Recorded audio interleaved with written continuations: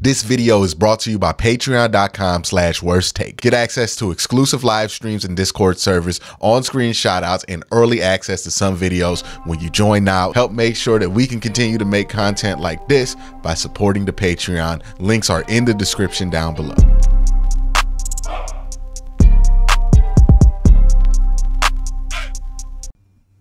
Always a fun time when I get to have Jake Burns on. Jake Burns, how's it been? You know, I've seen you started a new website.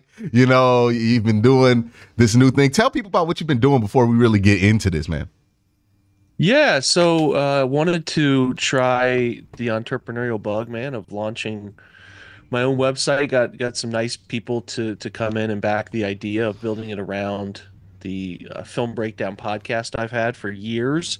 So pretty much building out a website for film lovers, Browns, X's and O's gurus who want to learn all about how the team's functioning, operating, the technical side of things, right? Like what schemes are called, how it works, how it meshes, and then obviously doing the fun film breakdown stuff, but some more traditional website things too, write-ups, forums, things like that. Simply just brownsfilmbreakdown.com. It'll be up in couple weeks. I think we're aiming for like the 22nd area, right around training camp, because it's close, man. You know, we're on the cusp. But yeah, it's an exciting endeavor. And like I said, if your listeners love film breakdown content, they can find some good stuff over there with us to supplement what you're putting out too, Quincy. So thanks for the plug, man.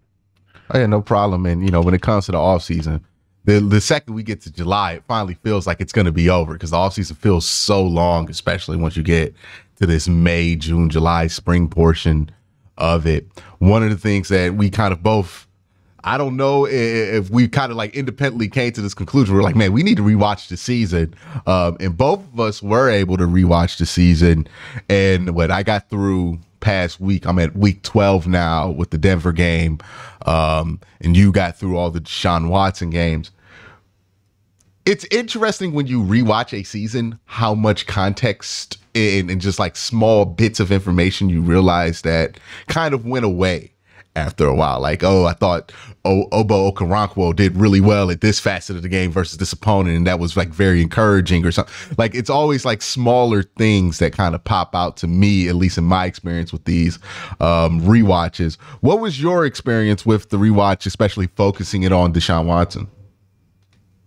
Yeah, I think it's like with Watson, it's just trying to peel back. Like, people hold on to certain high and low points, and it's like everybody can kind of forget what's in the middle of all that in terms of like just down to down quarterback play. Obviously, what we focus on, or what a lot of the metrics people focus on, is big time throws and turnover worthy plays, and those like drive so much of the conversation in the off season of who's who and where do they rank and all that stuff, that I understand why people do it.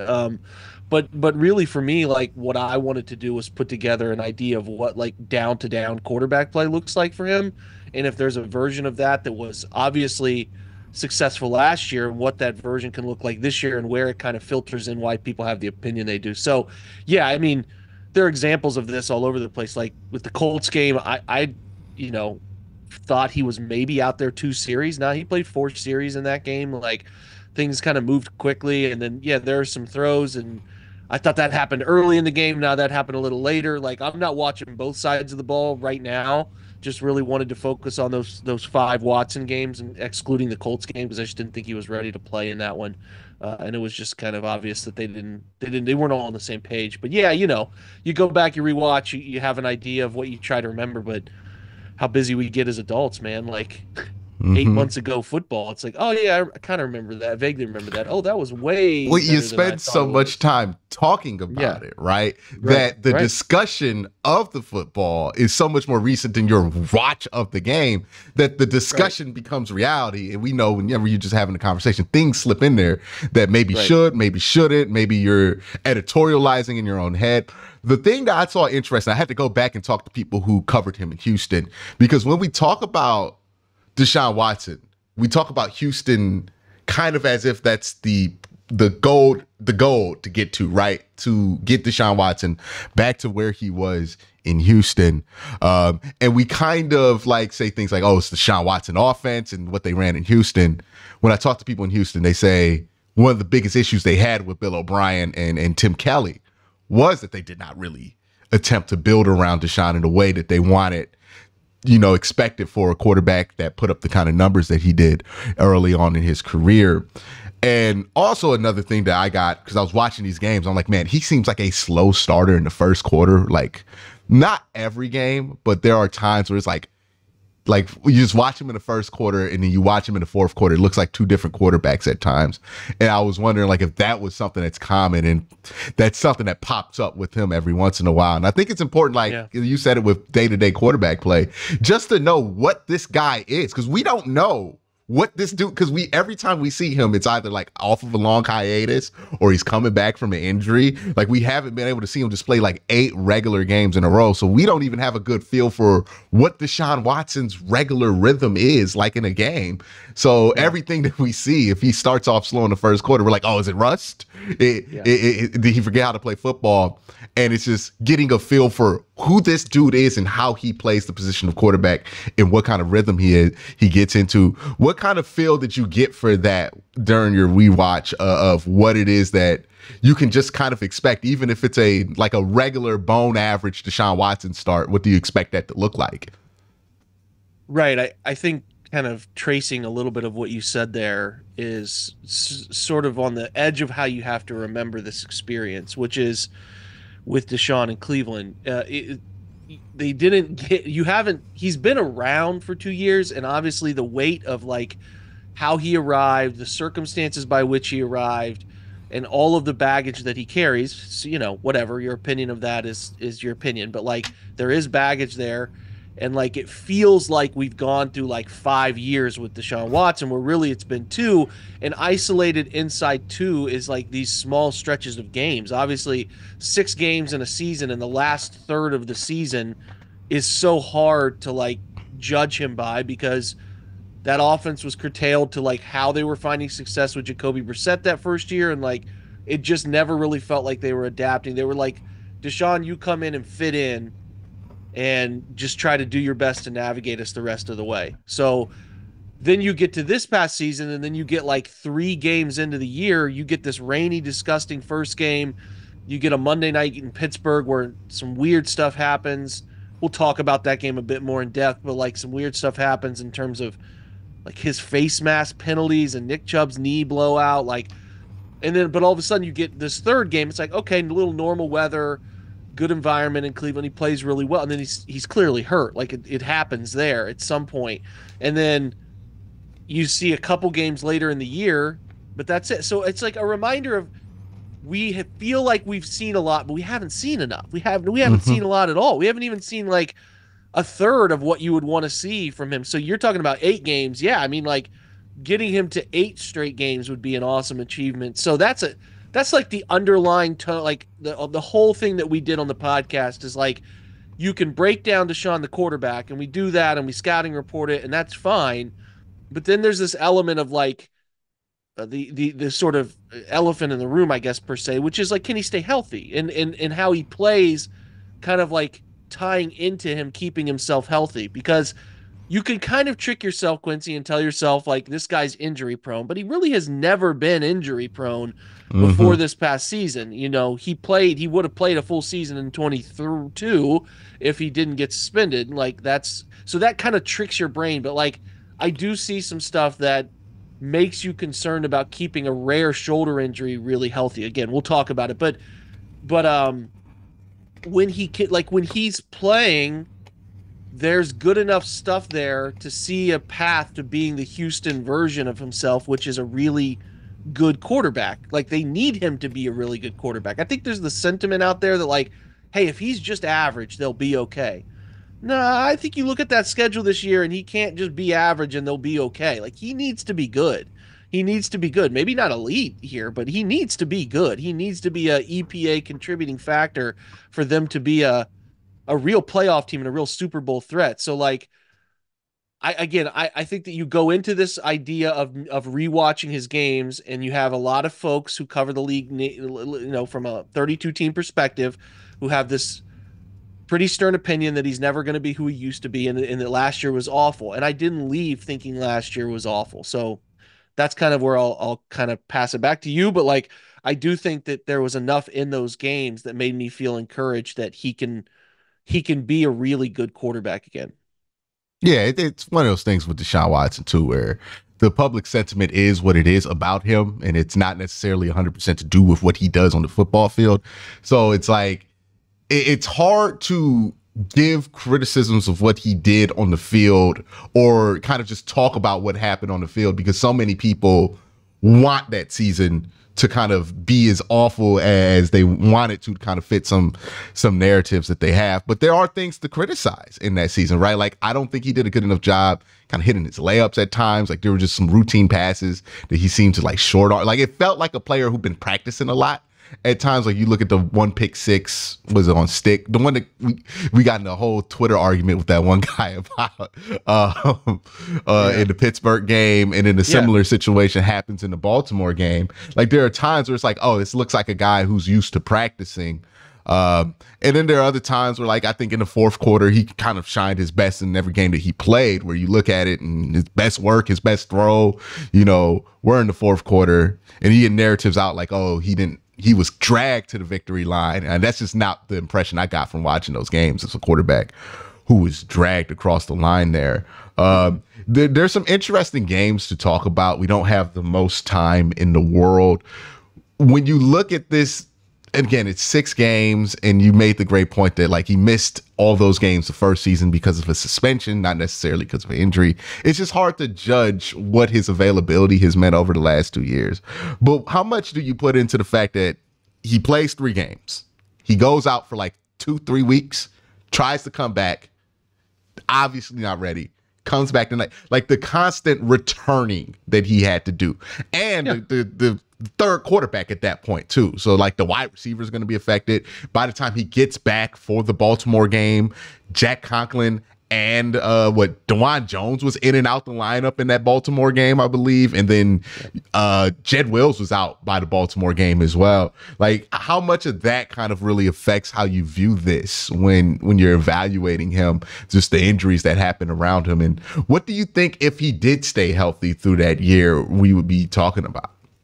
Yeah, it's hard because it's the third game that he takes that pop on the shoulder, and like, he finishes the game. It was a bad. He delivered the brunt of the hit. Like, if you go back and watch it, I think like you're talking earlier about perception versus reality and what you remember. Like, I remember him getting hit. No, he delivered the hit. It was a big hit, and I think the safety was caught by surprise on that play. Exactly. Go ahead. Earlier in that game, I think there's a roughing call on him, and if you watch how his shoulder lands on that roughing call too, it kind of like Danico cracks Autry up got against his.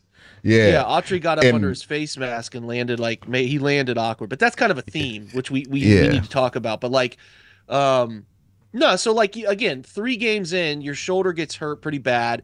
You can finish that game. There was never really a challenging throw after that run. So you're like talking about a throw up to Amari Cooper down the field when no one covered him late. So like, yeah, it was a 40-yard throw, but he's wide open. So it's not like an overly challenging throw per se. But like, I think what you have to do is understand that after that third game, after, I think, again, the Pittsburgh game, rewatching it, obviously there was a fumble. Obviously there was some other stuff that came in that game that wasn't great for him. But from a down-to-down perspective, I didn't think he was bad in the Pittsburgh game. I actually thought he put together some pretty competent throws in that game. So like, I was encouraged after rewatching that one a little more than what I thought I would be. He made some really nice sideline throws, but like, personally for me, how I would view it is, as a quarterback, if he has this really gnarly shoulder injury that they're really misdiagnosing throughout the year, it ends up being this very rare injury, more popular in baseball and volleyball players. So like, Quincy, as a quarterback, you need to throw during the week. And if you're compensating for how you're throwing all the time and trying to rework, like, hey, if I do X, Y, and Z, then it doesn't lead to as much pain or discomfort, whatever. I just think that there's, like, to me, it's hard to be consistent down to down, game to game when you're trying to just navigate how to throw. Like I'm not talking your left shoulder, it's your right shoulder, and it's a weird injury. They're misdiagnosing it throughout the year. I think that's abundantly clear. So like you're talking about all those other elements, the tackles missing, timing, etc. Yeah, that's true. But like he wasn't throwing enough in practice to be even True. close to consistent enough in games. So like what he was able to do after the debacle in Indianapolis and like taking some time off, and then what he was able to put together in Arizona, and then ultimately into the second half of that Baltimore game, which again the first half was 6 for 20, but it wasn't as bad as that those numbers tell you, in my opinion. It's not like he was missing a bunch of options. I think that no, we don't need to dig too deep into that, but like that Baltimore game was obviously the second half.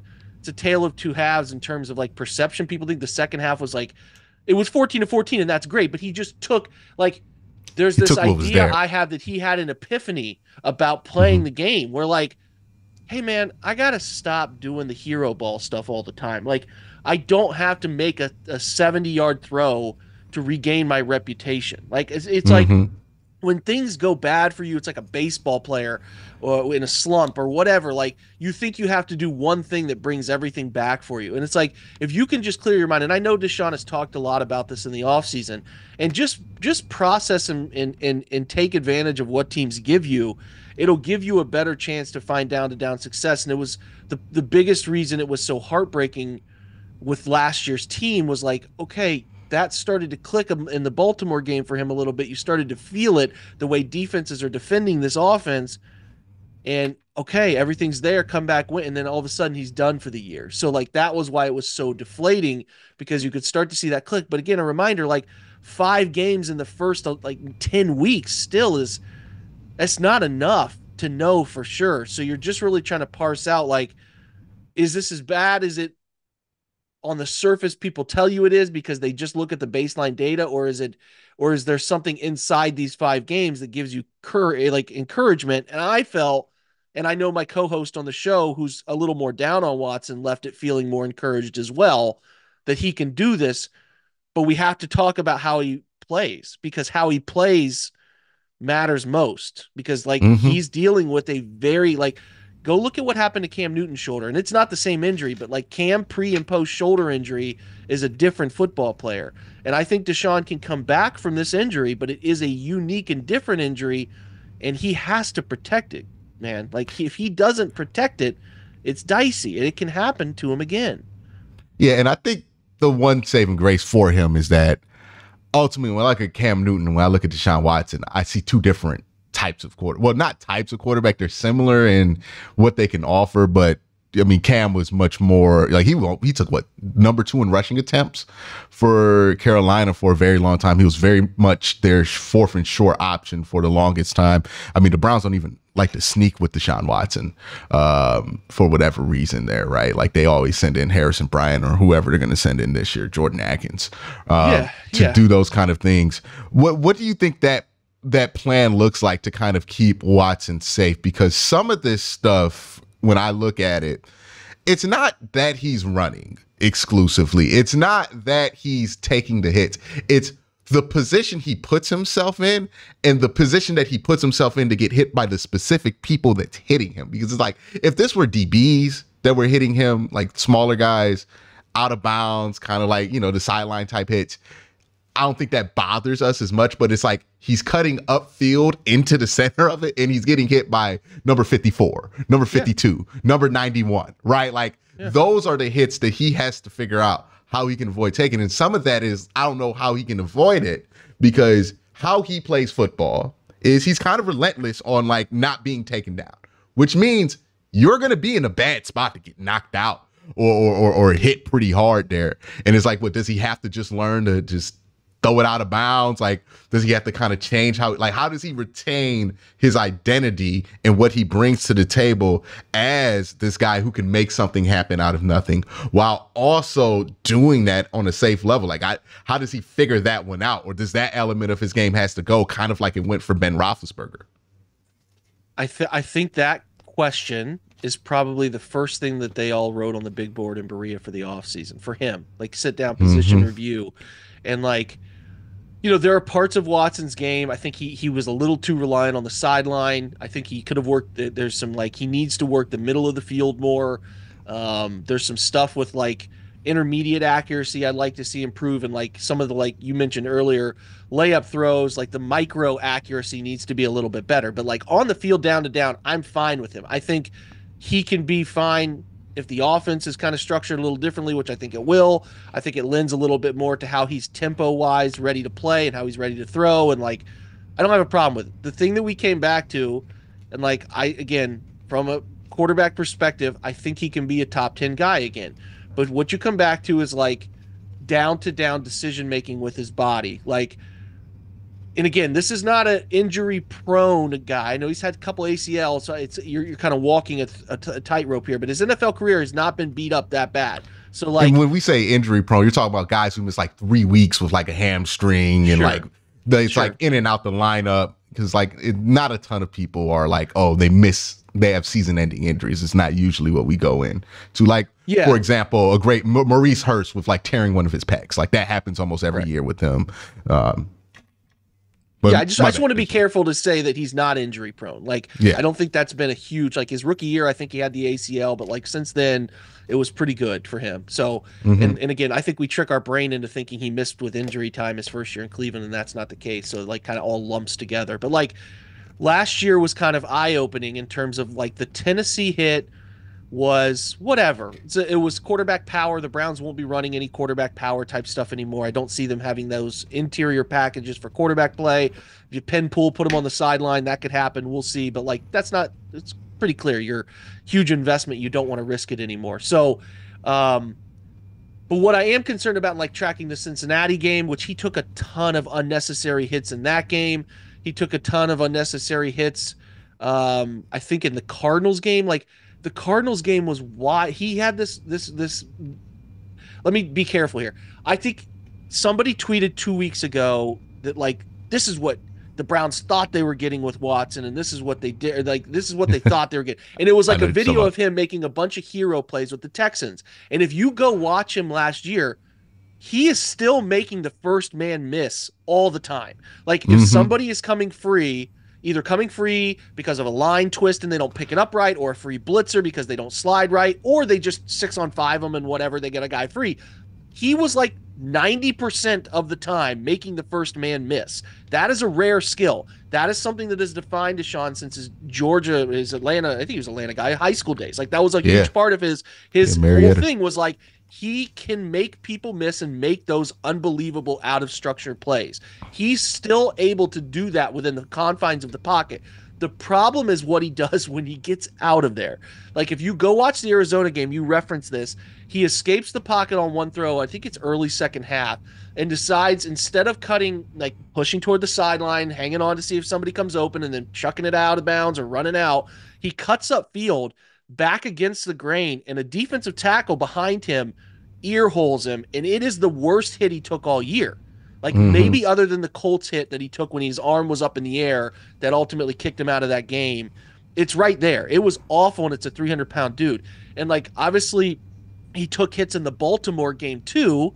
So like he has to do something, whatever it is. Like the mental part for him of I don't want him to not be a guy that can't make out of structure plays. We want that. That makes him him. He's talked about it. It's all over his scouting report when I write it up. Like that's still there. He can still drive the football. Even when he took those hits, he would come out and drive the ball to the hash, opposite hash sideline. Fine. He can still do it. The deep ball accuracy was pretty good outside of the Cincy game, but the Cincy game was awful weather. So like, you're taking that with a very big caveat. But like, he can do these things still, but he has to protect himself. Like, okay, man, I'm out of the pocket. Nothing's open. Throw it away. Okay, man, I'm out of the pocket. I'm scrambling. I don't have to reach, extend, and throw myself forward to get 2 more yards. When, like, that first down doesn't make the year, my man. Like, obviously, there are big moments in the fourth quarter. It's tied. You got to do it. You got to do it.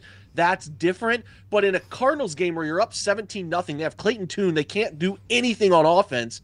You don't have to do that. Like it has to click for him. He's not 23. He's going to be 29 this year, pushing 30. He cannot play this way anymore, man. He can't. Like part of it to me feels like with Deshaun, he spent so much time being the main thing Yeah. in whatever offense he is. Like, obviously, high school, he's Deshaun Watts. He's going to be the main thing.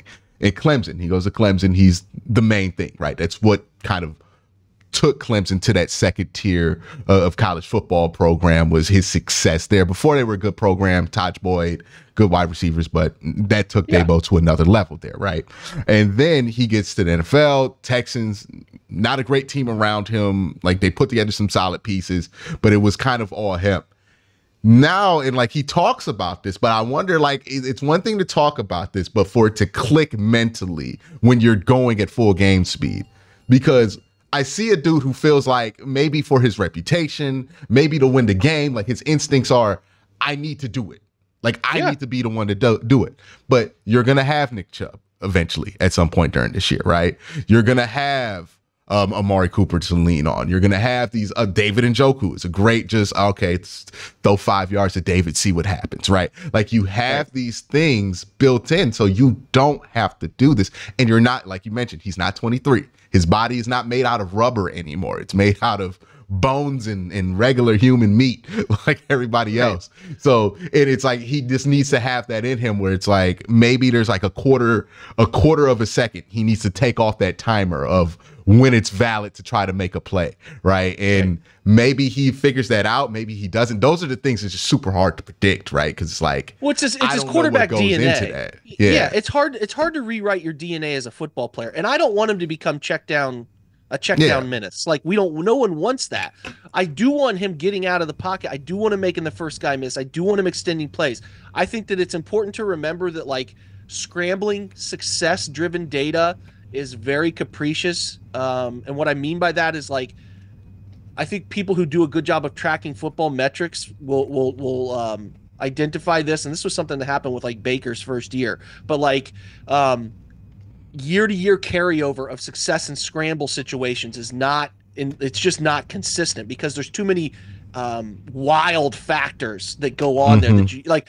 In pocket metrics, year to year handle themselves better. They usually stay very consistent, but like outside of the pocket, it's hard. Like, a guy didn't see you and didn't break out, and, like, or DB started to run forward instead of staying back, et cetera, et cetera. There's a lot of stuff there. But, like, last year's scramble stuff wasn't great. It just is what it is in terms of, like, they didn't get many good results from it. But I still want him doing that. He needs to get out of plays. He needs to use that God-given ability. But what has to happen for him, and what I think takes Deshaun from this, Quincy, a fork in the road, which is like, he's either going to be a 32-year-old after this Browns contract who can't play anywhere. He gets a 1-year deal with someone and then he's out, like Cam, no offense. Or he's playing to 35 to 36, 37, is that he can identify those moments and situations where he's like, I don't need to fight for this yard, these yards, this moment, this throw, hold on to it just a split second longer so I can get somebody to hit me up under my right armpit when I'm throwing the ball. But it's like a slim probability play. Like, his mental ability to figure that out is how he's either playing 8 more NFL seasons or like 4. Because if he doesn't solve it, I'm not saying something's going to happen next year, but I am saying that, like, this compound hit stuff is going to linger into his 30s. And that's where, like, we're at the point right now where this is year 3 in his Browns contract. They haven't restructured it yet. There's a way to get out of it with a chunky cap hit after the 4th year. Like, the Browns are at a crossroads again, kind of working themselves back to where Mayfield was, where you're like, we want to see more data about Baker before we give him another contract. The Browns are like, we need to see Deshaun play a full season before we decide to restructure this again and decide that, like, I mean, like, do we want it? Like, the whole thing about his contract was we can keep restructuring it so that when you give him another extension for 5 more years, we're in a good place. Well, they're at the point now where, like, they got to make that decision about that extension in the next few years, and they don't have enough. So, like, I believe, kind of putting a cap on this, he can be a top 10 quarterback if he stays within the confines of an offense and keeping his body right. Accentuate what you're good at. Find those moments to get out of the pocket chaos and make those hero plays. but get better at identifying when you're putting yourself in a real risk factor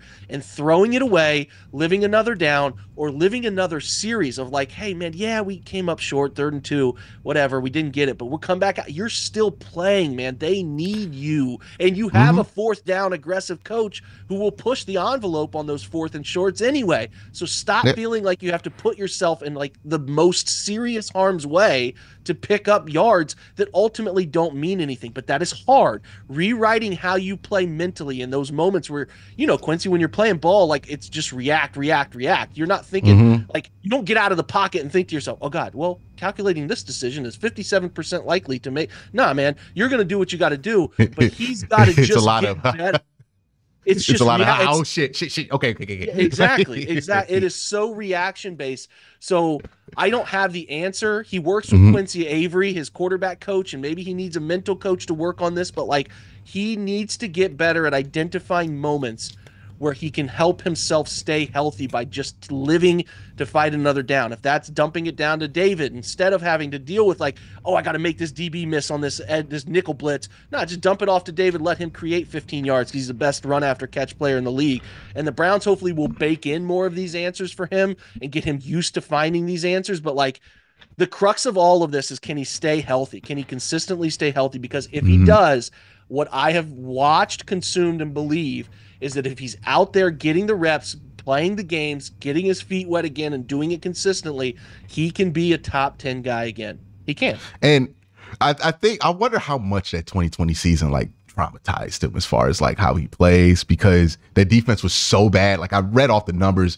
Basically, anybody playing against the Texans defense would have had a Hall of Fame year running or passing the ball. It was such a bad defense. And it's like the other thing to add on top of everything you said, you have an aggressive coach. You're in a great situation where you don't have to do it all. You also got the best defense in the world behind you. Right. So you can go drive for a quarter, maybe maybe a quarter and a half, and it might be fine. Like there's a good chance it's going to be fine, depending on who you play, that you don't have to do it all. And I think maybe the experience of him watching these other quarterbacks beat San Francisco, win these games, get to the playoffs, right?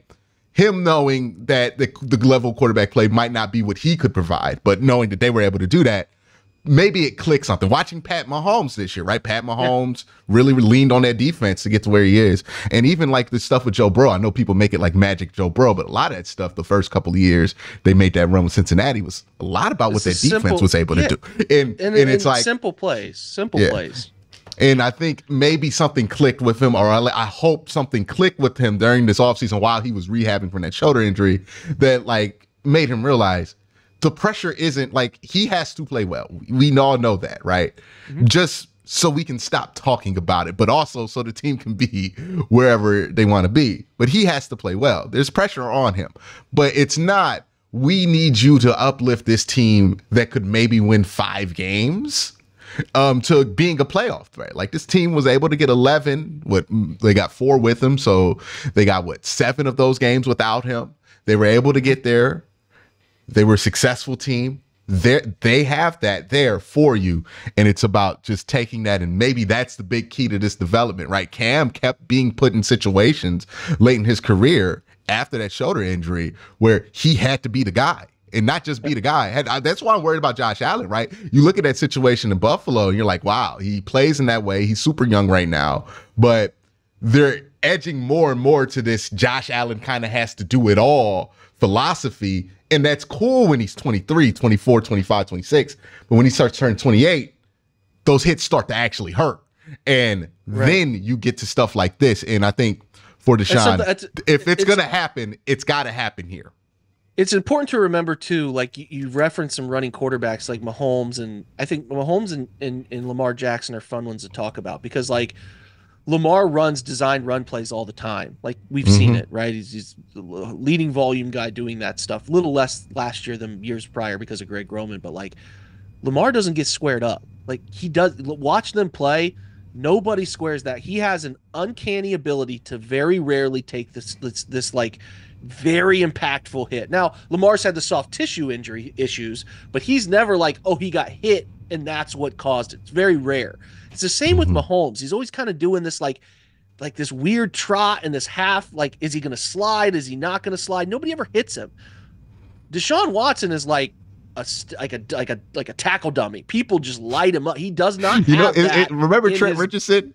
100%. Where it's like where Mike Tomlin had that quote, he's like, he's not great at delivering punishment, but he's great at taking it. And sometimes you feel that way about Deshaun, where it's like, boy, he takes a lot of punishment. That's exactly right. And that's like, he doesn't have that just little part of his game. And people square him up and they really deliver, and they're looking to. Like, I do think that defenses are like, we light this guy up, he's not going to want to keep doing it. Like, they're going after him. There's no, like, sometimes I feel like with Mahomes, it's like people are like, let's respect him. We don't want to get him. Like, because I know Antonio Pierce has come into Vegas and been like, nah, we're gonna light this guy up if he runs. The whole thing. But like, also it's Pat too. You're worried about getting like the frivolous kind of roughing the passer stuff. Exactly. And just Deshaun just doesn't have that. So he has to take ownership of it.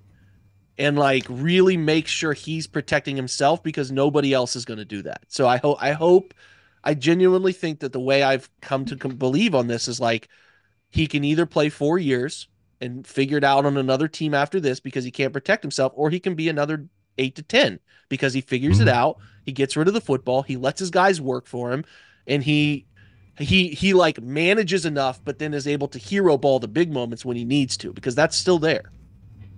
Basically, like, Baltimore game, right? Take what's there. And then that last drive, run that ball for 20 yards, get it in field goal range, right? Yeah. Like, take that. That hit's fine, right? On the sideline, okay, whatever, right? That's basically what you need him to do, right? Don't take away everything that you have to your game. Just kind of try to be a little bit more mindful of it, which is, it's tough as hell to ask, but we'll see. The last thing I'll say is, if there's a situation where he's in a position to learn it, and this is wild to say this given what the Browns history is, it's in Cleveland. Like, there's no better situation for him to figure this out than Cleveland, because the support around you is a big part of it, right? So maybe that ends up being the case for him. But Jake, always a good time having you on. Thank you for jumping on, giving me the time. You have a great day. Everybody else have a great day. Peace.